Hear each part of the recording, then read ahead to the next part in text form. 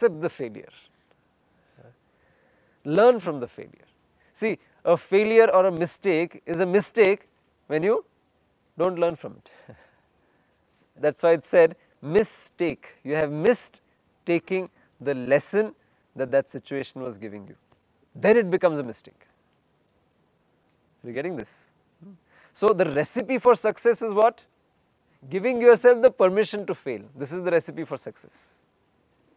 If you want to excel in something, whether it is some sport, whether you are learning to play guitar, you are learning a new language or learning to cook some food, if you want to excel in it, what do you have to do?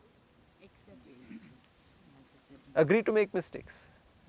Because until you make mistakes, the learning is not going to be stronger and deeper. Are you getting this?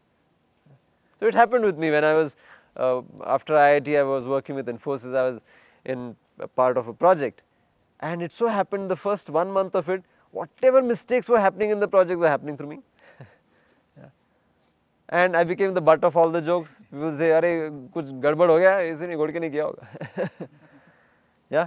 So, they would all point fingers at me, they would laugh, and it, as I said, I became an object of ridicule.